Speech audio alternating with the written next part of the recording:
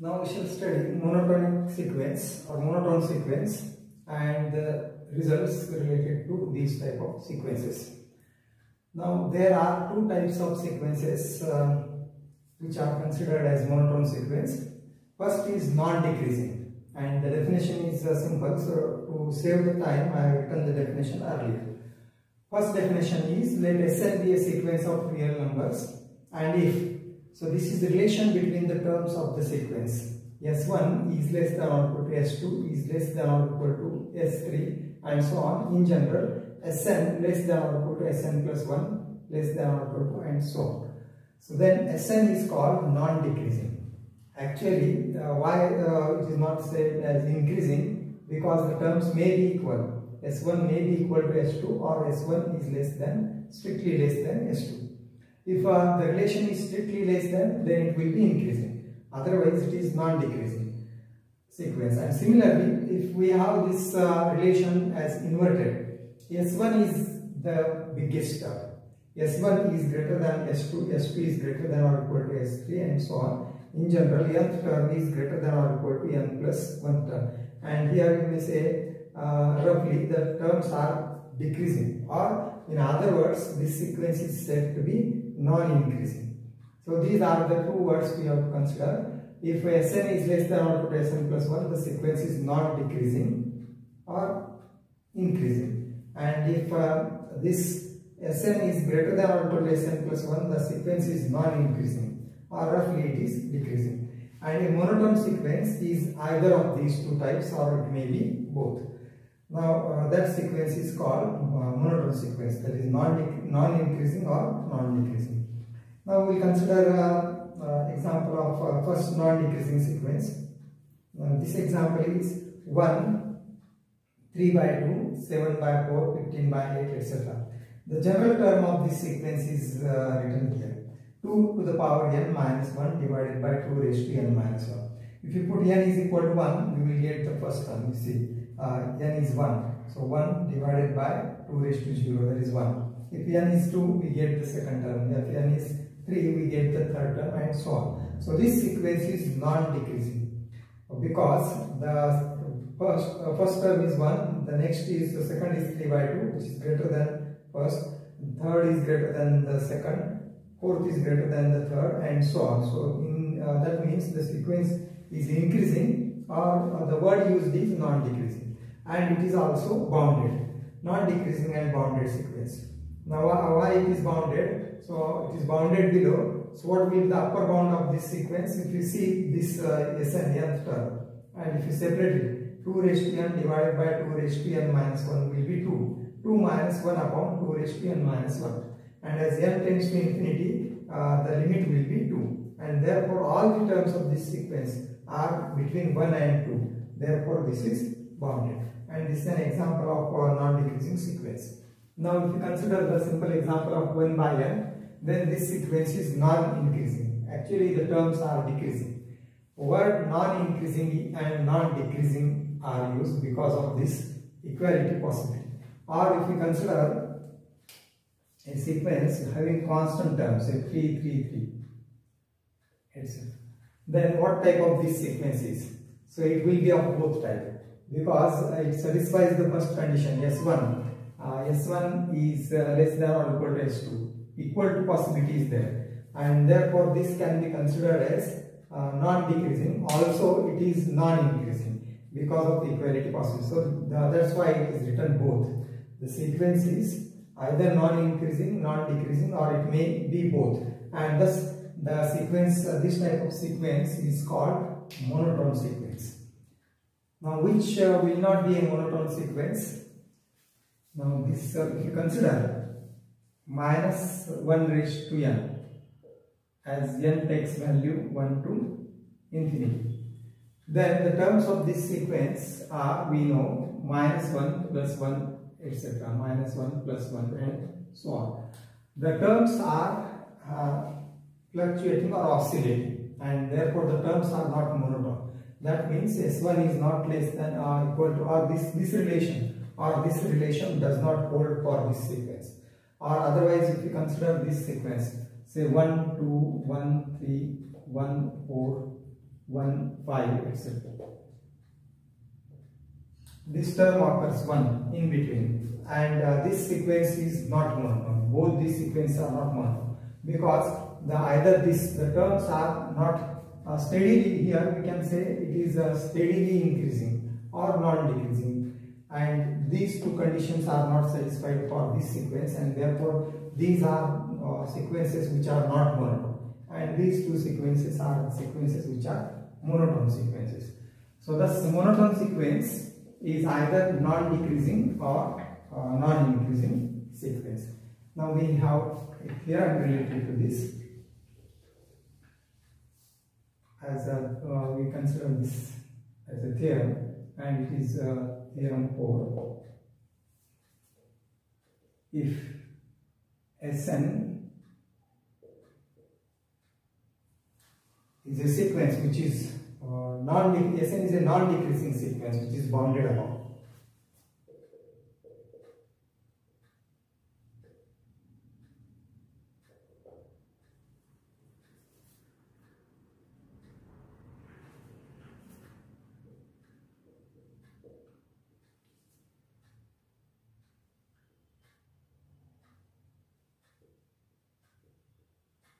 Then this Sn is convergent.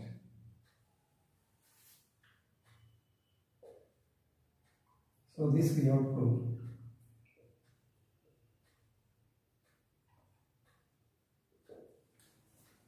So Sn is non-decreasing sequence. That's a type of monotone sequence, this type of sequence. First term is the smaller terms go on increasing steadily or steadily. That is the meaning of non-decreasing. And that is bounded above also. Then we have shown Sn is convergent. Now we shall consider proof of this. The range of Sn we shall first consider.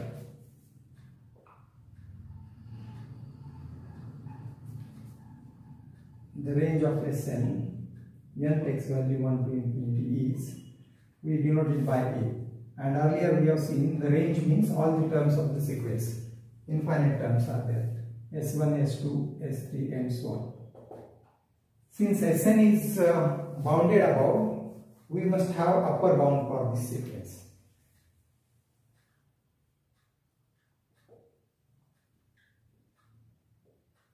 Sn is bounded. It is given in the theorem. The set A is bounded.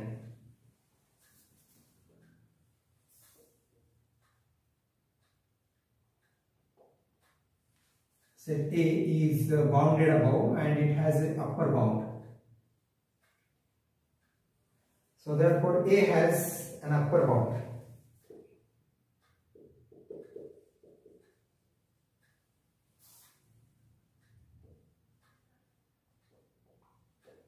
And if the set A has upper bound, it must have the least upper bound. This is the axiom of least upper bound. Yes. Therefore, A has an upper bound, so it must have a smallest member, and therefore it has the least upper bound. By axiom of LUB, A has the least upper bound. A has the LUB. And suppose M is the LUB of A. Let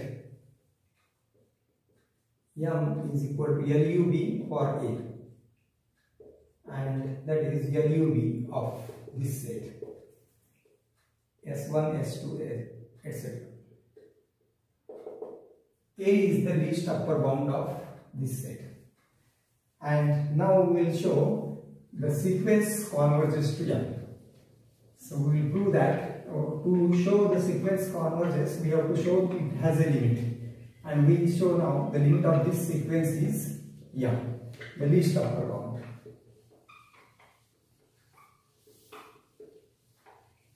So that will be our next claim. We shall prove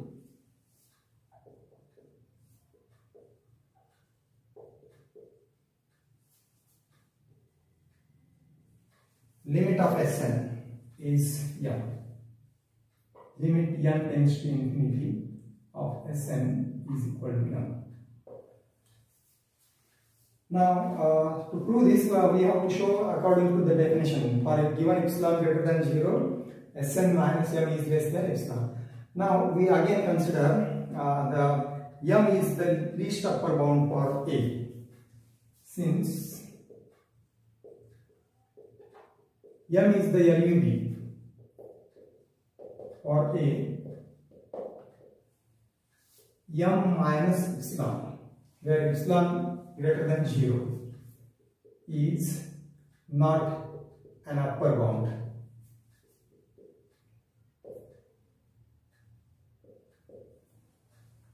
Or you can consider for epsilon greater than 0, m minus epsilon is not an upper bound for A. Why this is so? Because m is the least. No number smaller than m will be upper bound for it. For example, if you consider this simple set as 2, 4, 6, 8, 10, etc. And so this is finite set. What is the upper bound of this set? 10. All the numbers which are greater than 10 are also upper bounds, but the smallest is 10. And if you consider m is equal to 10, then a number less than 10 minus say epsilon is 0.1, or that is 9.9, is not upper bound for this set. 10 is the smallest. No number less than 10 will be upper bound for this set. That we have written.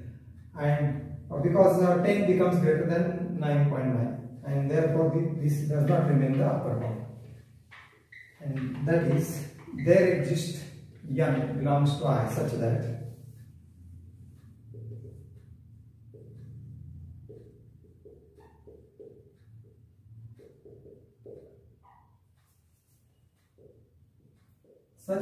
this is not upper bound, means some term of A must be greater than this one, such that Sn is greater than m minus epsilon or n greater than or equal to n. Therefore, this is not the upper bound. And now we have Sn is non-decreasing sequence. So it is given. Now we will use that condition here.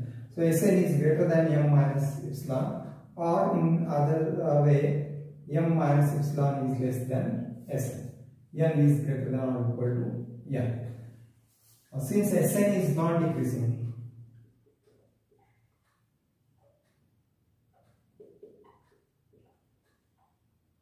and we have considered the m is the least upper bound for Sn.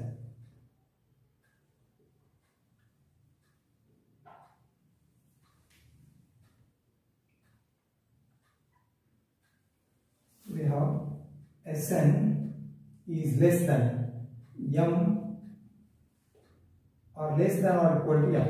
M is the least upper bound, so Sn is less than or equal to m, or n belongs to I. So every term of the sequence is less than or equal to m, and this we can write as Sn is less than, strictly less than m plus epsilon, for n belongs to I. This holds for n belongs to I. Now we combine one end, and this it holds for every n belongs to I, or that means Sn is less than m plus epsilon or n greater than or equal to m. And now we shall consider one end. So from one end, what we will have is m minus epsilon is less than Sn is less than m plus epsilon, and this holds for n greater than or equal to n. And thus what this shows, the last statement shows that the absolute value of Sn minus m. So this implies that mod of Sn minus m is less than epsilon. Absolute value of Sn minus m is less than, we subtract m, so what we will have, minus epsilon is less than Sn minus m is less than epsilon. So Sn minus m lies between minus epsilon plus epsilon, and therefore this holds for n greater than or equal to n. And what is this? This is the definition of limit of sequence. Given epsilon greater than 0, there is. So So there is n belongs to I such that we have shown mod of Sn minus m is less than epsilon for n greater than or equal to m. So this shows that, or this proves that limit of Sn is m, and thus Sn is convergent sequence. If a sequence has a limit, then it is convergent, and therefore Sn is convergent. So this proves the theorem.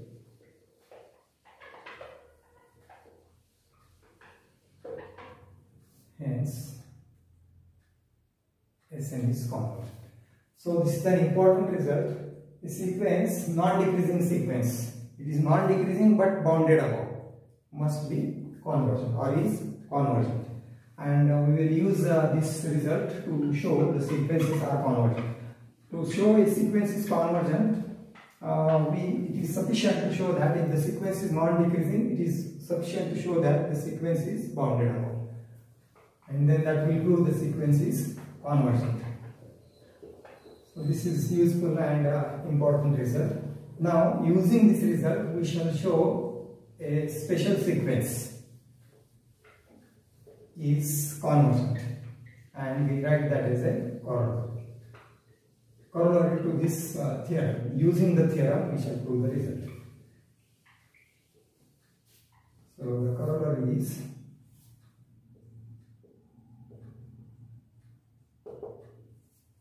the sequence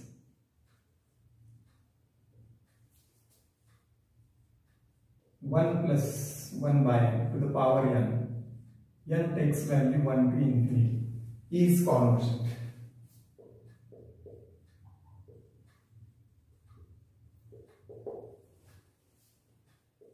So we are going to use the earlier result. Now what is the earlier theorem we have? If a sequence is non-decreasing and bounded above, then it is convergent. So here, to show this sequence is convergent, we shall show it is non-decreasing. It is non-decreasing and it is bounded above. Then that will prove the sequence is convergent.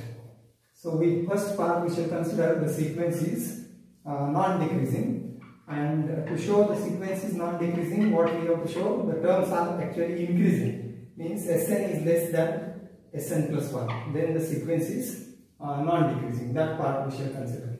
And for this purpose, because the power is n, we shall consider Sn is equal to 1 plus 1 by n raised to n.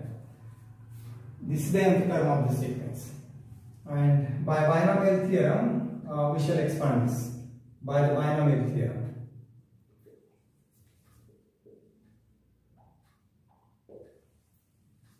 We have Sn is equal to expansion using binomial theorem 1 plus. See what is the binomial theorem? We know if the terms are a plus b to the power n, then here the first term is 1. So it is a raised to n plus then nc1, or which is n divided by 1 factorial, a raised to n minus 1 into b plus n minus 1 divided by 2 factorial, etc. A general theorem. And if the first term is 1, a plus b to the power n, so all the powers of a will be 1, and therefore first term is 1, the next will be n divided by 1, and this is 1 b plus n minus 1 divided by 2 factorial b square plus n minus 1 n minus 2 divided by 3 factorial. 3 factorial we may write 1, 2, 3, and b cube, and so on. The last term is actually n minus 1 to the 3 to 1 divided by, and denominator is, this is 1, going to be 1, b raised to n. So this is the expansion for binomial theorem. Now we shall use it. 1, and here we can write n by 1, b is 1 by n again, plus n minus 1 divided by 2 factorial means 1 into 2, 1 by n square, and so on. The next will be n minus 1, n minus 2 divided by 1, 2, 3, 1 by n cube, plus so on. And the last term I shall write here. So it is n minus 1 and so on up to 2 into 1 divided by, and denominator also it is 1, 2 up to n. 1 by n raised to n, nth power of this. So 1 by n to the power n. This is the binomial expansion of this term. Now for this expansion, for k is equal to 1, 2, 3, etc. The k plus 1th term is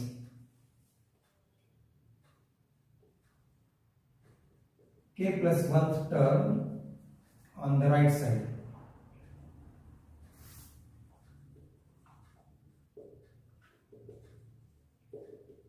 Now what is the k plus 1th term? You see, actually this is first term, second, this is third term, and therefore this is third term, fourth term will be likewise, and so on. So k plus 1th term is, so we have to leave it first term and consider the next. N, or we can consider yes, n minus 1, and so on, n minus 2, n minus k plus first term, n minus k minus 1. So this is third term, so 1 is there, 2 less. For k plus 1, 2 less means k minus 1 divided by, and the denominator, so this is the third term up to k minus 1. 1 up to k it will be 1, 2, 3 up to k, and power of n will be n to the power k. So this will be the terms. This will be the k plus 1th term. You check according to this. The next term is n minus 1, n minus 2 divided by 1, 2, 3, etc. So we have written k plus 1th term. And thus this is equal to, again, we can write this term as, what we shall consider this separate, 1, 2, 3, etc. Or which is k factorial 1, 2, 3 up to k. And then for the remaining, these are exactly k terms. This is 1 first, these are k minus 1 and first is. So total k terms, and there are n into n k times. So divide each term by 1 n. So n divided by n is 1. So n minus 1 divided by n is, n by n is 1 minus 1 upon n. So the terms becomes 1 minus 1 by n, and so on. Next is n minus 2 means 1 minus 1 by 2 by n,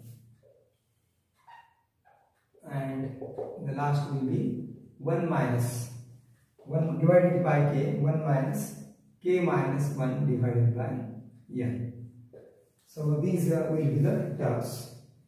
So this is the second term we have, this is third term, and so on. So thus we have separated and we have divided by n. Now if we expand Sn plus 1, we have to show the sequence is non-decreasing, and actually the sequence is increasing, that means. So we will consider Sn plus 1. Now Sn plus 1, n plus 1 term. So this is Sn. We have written like this expansion. We have written a particular term of this k plus 1 term of this. Now Sn plus 1 is 1 plus 1 upon n plus 1, the power n plus 1, and the expansion of Sn plus 1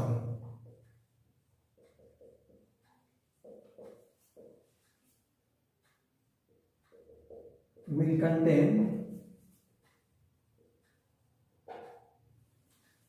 so how many terms? N plus 2 terms. Because if the power is n plus n, there will be n plus 1 terms in the expansion. One more term will contain n plus 2 terms, one more than Sn, that for Sn. And the k plus 1 term, the k, this k, yes, k plus 1 term, the k plus 1 term in the expansion of Sn. Expansion of Sn plus 1 is we can consider this. This is the k plus 1th term in the expansion of Sn, and what will be the corresponding term in the expansion of Sn plus 1? Just replace n by n plus 1. So from Sn we have replaced the n by n plus 1 to get Sn plus 1, and therefore that term is 1 upon 1, 2. There is no change in k. K will be the same. 1 minus 1 upon n plus 1, and 1 minus 2 divided by n plus 1, and so on. The last one will be 1 minus k minus 1 divided by n plus 1. So this is the corresponding term, replacing n by n plus 1. Now we just want to compare the term. Suppose this has 1, and now this is the same term. Now what about this term, 1 minus 1 by n and 1 minus 1 upon n plus 1, which is smaller and which is less? Now that is easy. You see 1 minus 1 by n is less than 1 minus 1 by n plus 1, because here the denominator is greater, the term is smaller. So smaller term is subtracted, and therefore this term is bigger. Or this can be checked like this: n is less than n plus 1. 1 by n, take the reciprocal, reverses 1 upon n plus 1. And now take the negative sign, again this reverses. And now add 1. So 1 minus 1 by n is less than 1 minus 1 by n plus 1. So why we are considering this? That means this term is less than this term. Second in the term in this expression, 1 minus 2 by n is less than 1 minus 2 divided by n plus 1. And therefore the expression in 1 is less than this expression. And that means Sn is less than or equal to Sn plus 1. So that we want to show. So this expression, the expression in 1, or the term in 1, is less than this term, and therefore we have Sn is less than Sn plus 1, and this holds for all n belongs to R. Every term of Sn is less than the corresponding term of Sn plus 1 is nth term is less than n plus 1th term, and this shows that the sequence Sn is increasing. So terms are increasing, so the nth term is smaller than n plus 1th term. So therefore Sn is, and instead of increasing we say, or we can write less than or equal to here. Sn is non-decreasing. Non-decreasing sequence. So thus we have shown Sn is non-decreasing sequence in the theorem. So two conditions are required. First, it is non-decreasing, and the second part we have to show it is bounded above. So this part we have proved. Now we shall show it is bounded above. Next, Sn is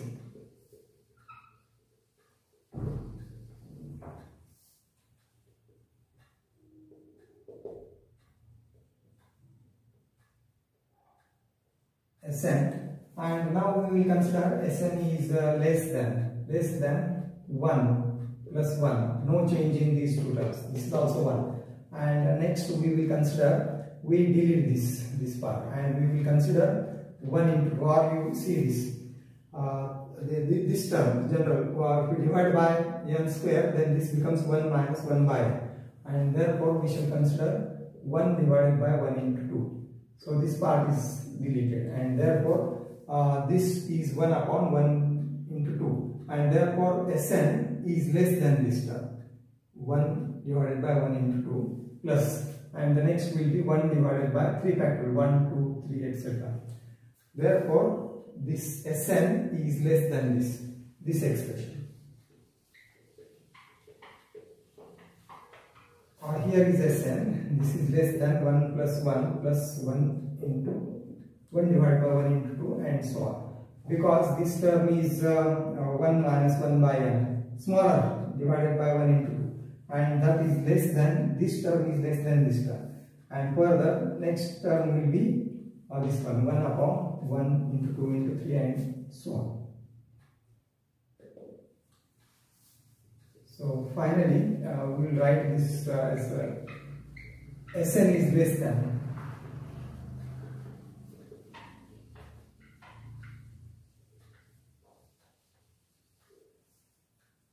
so that is Sn is less than, and here what will be the last term, 1 upon 1 2 up to n factorial, 2 factorial, 3 factorial, last is n factorial.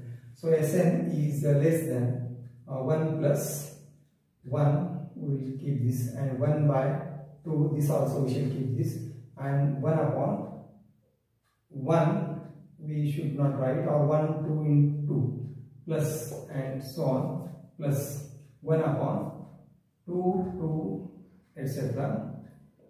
n minus 1 times, because 1 is there. So 1, if we remove 1, then 2 we have considered n minus 1 times. Every next term is replaced by 2. 3 is replaced by 2. Here it will be 1 divided by 1 into 2 into 3 into 4. But 3, 4 etc. are replaced by 2. Each term is replaced and the expression becomes less than. For example, if we have 1 divided by 1 into 2 into 3 into 4, that is less than 1 divided by 1 into 2 into 2. Now it is obvious, because here these terms are greater, and if the denominator is greater, value becomes smaller. So to compare this, we have written like this, and now that is Sn is less than, or this we may write equal 1 plus, and in bracket we will consider this remain 1 plus half plus this is 2 square, and this last will be 1 upon 2 to the power n minus 1. In powers of 2 we have written, and again this is equal to 1 plus, this is a geometric progression, and we can use the formula for geometric progression. The first term is 1, 1 minus, what is the common ratio is half for this, so half raised to n, and divided by 1 minus r, that is 1 minus half. Using the formula for this is, since a plus ar plus ar raised to n minus 1 is equal to a into bracket 1 minus, formula for geometric progression, a 1 minus r raised to n divided by 1 minus r. So this is the formula we have used here. So this is further equal to, you may check, this is equal to, next is 1 plus, and this is 1 minus some term divided by 1 minus half is half. So it will be 1 plus 2 we can consider. So 1, now that will be less than, strictly less than. So this is strictly less than 1 plus 1 divided by half, or which is equal to 3. Here we have replaced this by whole expression by 1, and then that expression is less than 1. So this is 1 minus some number means less than 1, and this is half. The formula used is written in bracket. So 1 plus 1 by half means this is 2, so 1 plus 2. So what is the left side? Sn. So as finally what we have shown, Sn is less than 3, and thus therefore the sequence Sn is less than 3 for n belongs to I, and this shows that Sn is bounded about. No term of the sequence is greater than 3, means the sequence has upper bound, and that can be considered as 3. So therefore Sn is bounded about.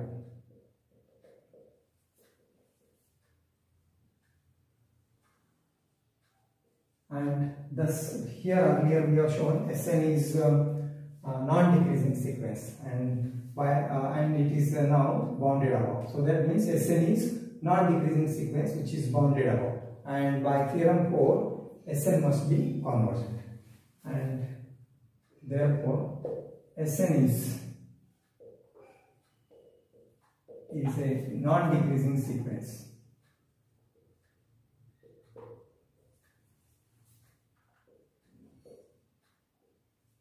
which is bounded above.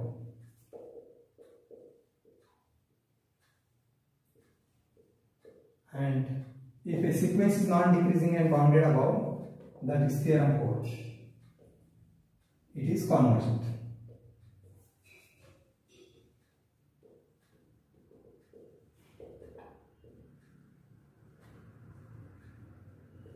We denote its limit by E. Its limit is denoted by the irrational number E. And therefore limit of Sn, limit n tends to infinity of Sn means 1 plus 1 by n to the power n is equal to E, and E lies between 2 and 3. It is less than 3, yes, limit is less than 3, and it is 2 is also less than that number, and approximate value is 2.71887. So thus this is an important result. The limit of this type of sequence, or this sequence, 1 plus 1 by n to the power n is equal to E. So remaining part we will continue next time. Thank you.